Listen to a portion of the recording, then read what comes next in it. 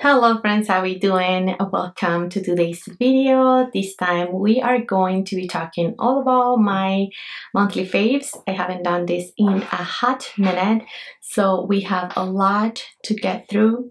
If you need to grab a drink or a snack, let's do that. But let's get to some faves. Let's start off with some skincare. You know me and my struggle with hormonal acne. It's been a battle and a half.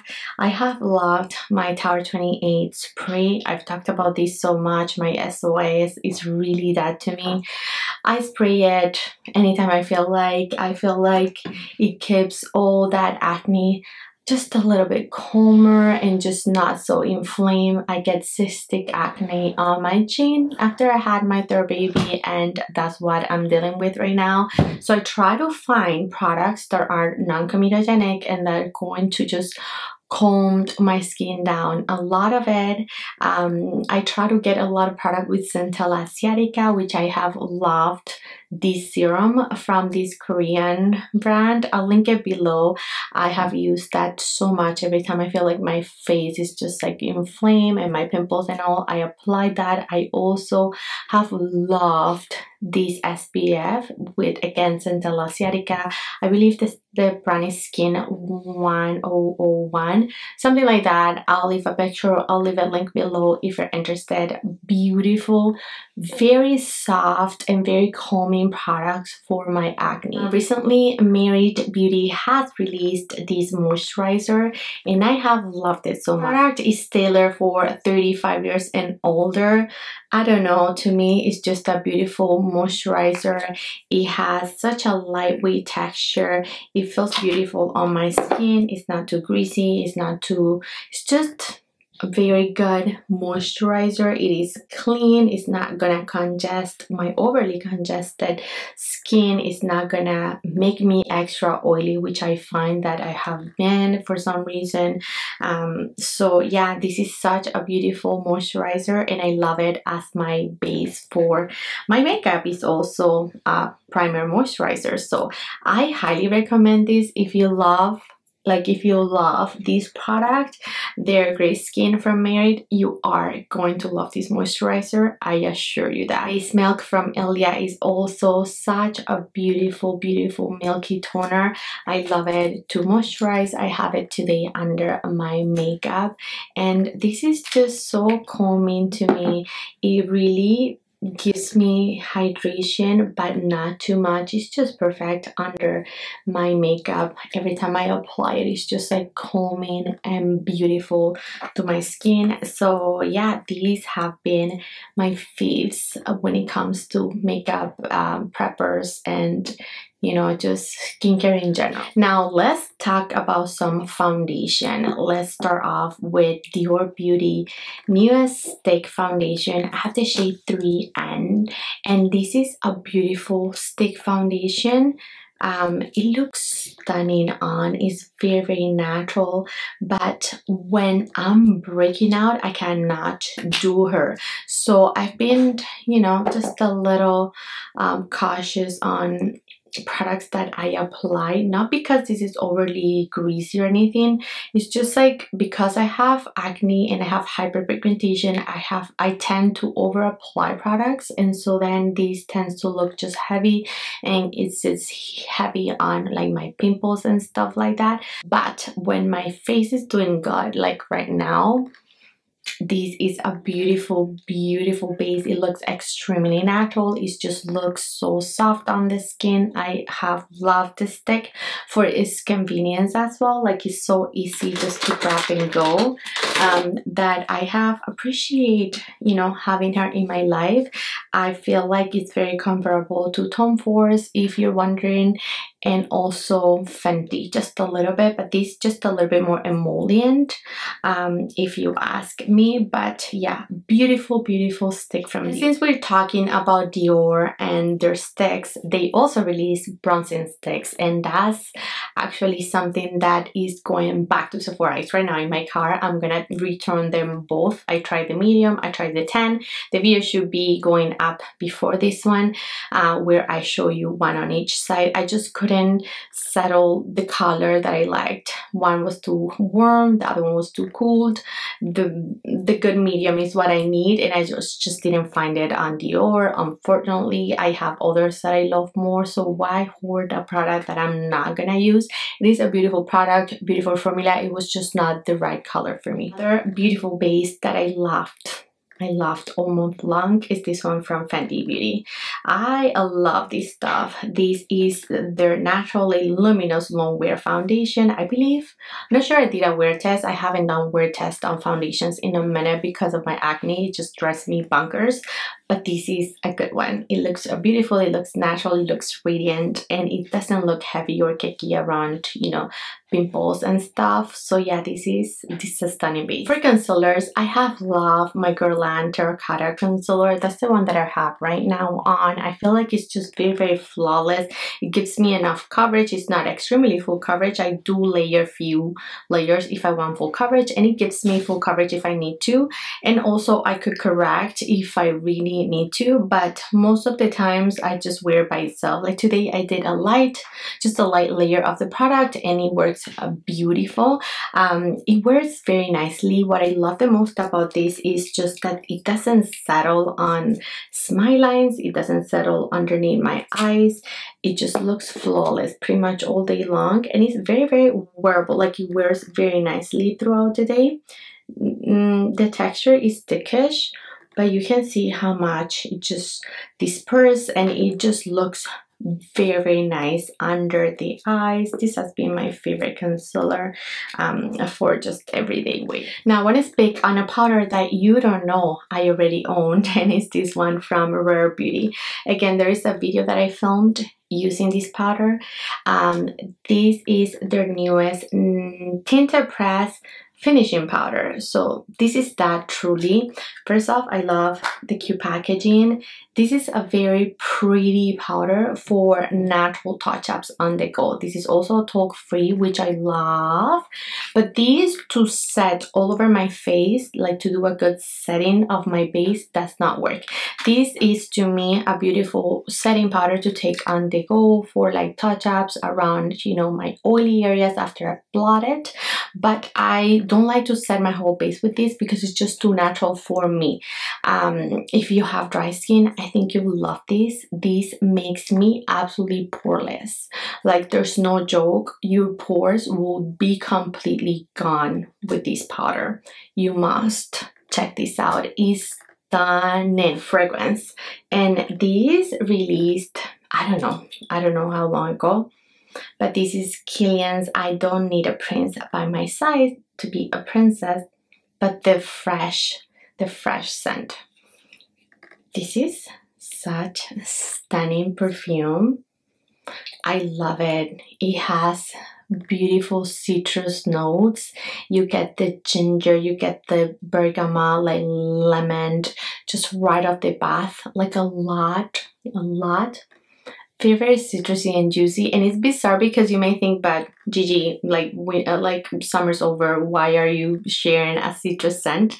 But this dries down to the most beautiful musky sweet scent. Not very sweet. It's not sweet. Let's check on the notes because I want to know what it dries down to. So key notes are bergamot, green tea, and marshmallow. Marshmallow, that's it. So this fresh take on Princess unfolds with a soft marshmallow core, bright lemon tinge of bergamot, and a hibiscus energy of green tea. So yeah, it is very citrusy opening, but after it softens, oh my god, it's delicious. You get that sweet marshmallow but with the mix of the bergamot. I love this take on the I Don't Need a Princess. Like this is my favorite gourmand scent, not this but the other version, and so just to have this twig, I really like. So for this time of year where it's a little hot and then it gets a little cooler, I feel like it's the perfect just transition scent. I was finally able to get Dolce by Rosie. Oh my god, the obsession is real. I have worn this perfume for the past month and a half. throughout the day I just crave for it. I have it in my purse, the huge purse that I carry, and it's always in my car because it's too heavy. I just leave it there. He lives there and he's delicious. Delicious. That scent is just like so sweet and so clean, and like I'm just the it girl. Like it truly makes me feel the it girl, and I love it. I'm running out of that scent so fast, and I totally understand the hype now. I've never smelled it before, and I was waiting for that perfume for months until it finally came back into Sephora Canada, you know, and I'm like, okay, let's get the full size. I'm just gonna blind buy it. Best decision I've ever made. Now let's talk about some brushes. I shared a video about Ism and the new revamping of their brushes. I have loved these two brushes so much.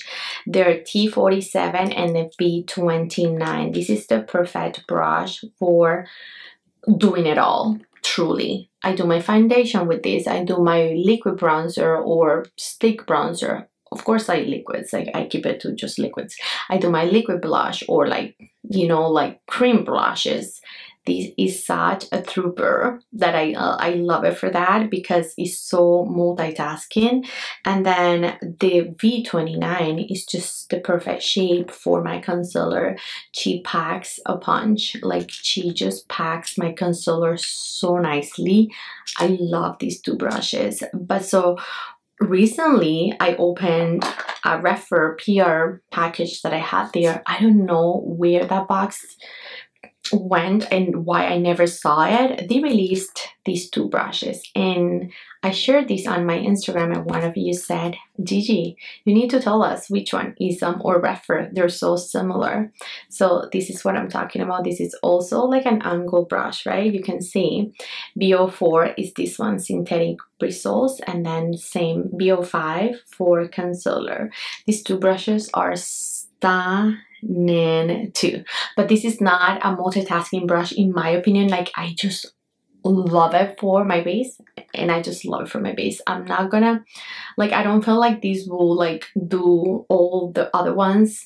It could, but it's not my best shade for that. This is to pack on the coverage. Like, let me pack on my foundation in peace. Geez. Kind of thing. Yeah, this is it. I love this brush. I think I have never loved a brush from Referal as much as I've loved this. Yeah, and so I messaged them. I'm like, okay, listen, I don't see it on the website. Where is this black bristle brush? And they say it's sold out on summer and it's gonna come back for the holidays. So stay tuned for that. We'll report back whenever they come back. But you could always browse their website and see, you know, what's up, and let me know, because sometimes you let me know before I, you know, realize stuff are back into stock. So do let me know. I also love the concealer. It's so good. I used this to do my makeup today. I used both of them. Look at this. It doesn't look like I used it. I used it an hour ago. Like, where is the foundation on my face? Because nothing stays on the brush. Now let's chat blushes, and oh my goodness, liquid blushes, liquid blushes. I have loved these too. So let's talk about some Hourglass first. This is their liquid blush and their Unreal liquid blush. I am not sure what shade this is, but yeah, Wimp. Sorry about that. You're supposed to shake it up. You get a little squeezy thing at the bottom. You twist it up and then you squeeze it up like that. Wait, I don't want to take out too much because I'm not going to apply it. Okay, that's it. And then she will give you plump cheeks. Like, I'm not even exaggerating. If you want instant lift and like filler, you know, instantly, you want to apply this right high up in there. Like right now I have the one from Mario, which never gets old. Same story, same situation. You just feel so lifted, and like it's just such a gorgeous blush. Love. And this one, I've been obsessed with red and berry blushes lately. This is the perfect red blush. I love it. I purchased one from Chanel, which I'll review soonish. The powder, I got a shade like this. I'm excited. I'm so excited for that. So going back to the Armani, this is such a beautiful shade, their Luminous Silk. This is in the shade 41. And don't be intimidated by this color. Like, these will give you the most beautiful, just barely there color there. You know, like, you don't have to apply it like that, of course, but it is so delicious on. It looks glowy, it looks healthy. It is not as glowy as Hourglass, because Hourglass is just that very glowy, but Armani, they have their glow too. It is their Luminous Silk for a reason. It is truly stunning. They also have a berry shade, which I have in my makeup bag, and I love that one too. So yeah, these blushes I have loved for a minute now. Now let's talk about some glow, and this Hermes bronzer. This is in the shade Bikini Beige, and I love this shade so much. She is so pretty. She is so pretty. Look at that. This bronzer is so soft and so stunning on. You will look like a summer goddess. Like, every time I apply it, I'm like, why is this so pretty? Why is this so stunning and glowy? Yeah, I love those blushes. It makes you look very just flawless and beautiful. I also want to talk about this, which I recently tried. These are Nude Sticks Stacks. I purchased 3 shades, and I have loved this quite a bit. This is the shade Pink Love. We're gonna do some swatching, which this is a little underwhelming to swatch, I'm not gonna lie. Like, you have to, you know, build up the swatch, but build up the swatch, mind that, because on your cheeks the pigmentation will be there, it's gonna show. This one is in the shade Melon Sugar, and the formula of these are so nice, so powdery, so perfected. Like, whenever I'm breaking out and I'm feeling just like not it, and I'm just feeling like, my skin is doing so bad today and I have so much texture, I like this because it makes me feel flawless. You know, if you have like texture on your cheek area, I think this will be very blurring and pretty on. Now the bronzer, I still don't know if this is for me because it's just very light. This is Sunstone. I wish they had a deeper shade, truly. So, but I feel like they only have one. And that's it right there. These are stunning. They're beautiful, very softening, very softening, and very blurring. They won't give you much shine, but they could. Back to Hermes, I placed an order and I got their eyelids. I got 3 shades, which I don't know where the other one went, but these are so pretty. I really wanted the lilac shade. I love purple lids, so it's so pretty. But then this one, Flare, this is actually my favorite because she's so neutral and she's just so easy to apply. You slap it and go and you look like you are so put together. Like, oh my god, look at that girl's makeup. Like, she's so good at makeup. And you just applied one little thing on. Yeah, that's Flare. I hope that was a good swatch. And swatch Aurora. She's so beautiful. Look at that. Oh my god. So metallic, so absolutely gorgeous. You apply them and they go nowhere. Once they dry down, they're there, which I love. So yeah, these ones from Hermes I love. I wish they come out with more. Now, after everything that happened with Givenchy and how they just broke everyone's heart, I decided to reach back for my my one size powders because I love them. I remember comparing one size to Givenchy and we could not tell them apart. That was like a year ago or so.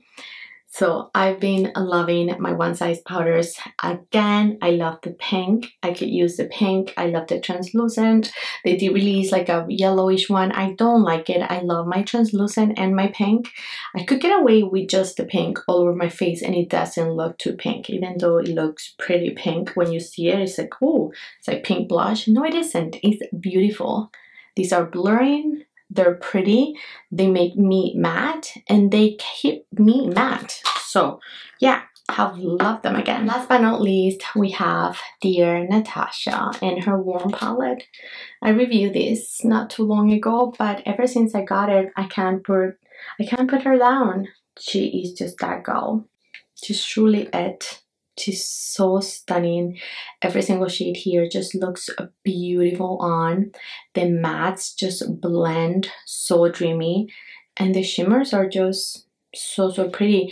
I love we get some duochromes in here, very rich shades, but they're so easy to wear and just very neutral on my complexion. I hear and I read your comments and you're saying, yeah, like if you have fair complexion, maybe these will look a little bit more peachy on. On me, it looks perfection. It looks like a neutral, just beautiful palette. Not neutral 100%, but like a warmish, neutralish palette kind of thing. Anyhow, I really like this. I highly recommend you watch my video if you want to see swatches and the two looks that I created. But yeah, this is latest obsession. I said last but not least without realizing that I haven't talked to you about my lip liner. Freck shade 1. I love this stuff. It's so nice. Shade 1 is so perfect for me. It gives me such a beautiful contour. And this is so long wearing and pretty. I really like this shade, and I will do this and then I will just layer anything really. I have loved my Charlotte Pillow Talk Big Lip Plumpgasm. This is in just the Pillow Talk, right? Yeah, because she has a deeper shade, but I feel I reach for the lightest just a little bit more. It just looks pretty and I don't know, just easier to wear. The other one I feel like it's a little dark and it's like, oh, I have to be going somewhere to like have that juicy lips. And another lippy that I have loved is this one from YSL. These are just easy. They just glide. This is the shade 3B, and any shade really is going to look pretty depending on what you're looking for. But like to me, if that's that one, if I just applied that lip liner, this goes so pretty with it. You know, this is just so juicy. Let's put it on. It makes my lips so hydrated. It's truly high shine. And yeah, it's so pretty. Alright friends, that's it for my favorites. I would love to hear what products have you loved these past few months. Which of the products that I talked about have you tried and which ones I should try. There's so much new makeup and it's just very hard to keep up, so let me know any review ideas, anything that comes to mind. Just drop me an emoji, drop me a comment. Anything really helps to support the channel because YouTube will think that I'm extra fun and popular and will push my video out, so I would appreciate that. Thank you friends again for watching. All links for shopping will be down below if you're willing to shop. And that's it friends, love you so much, catch you next one, bye.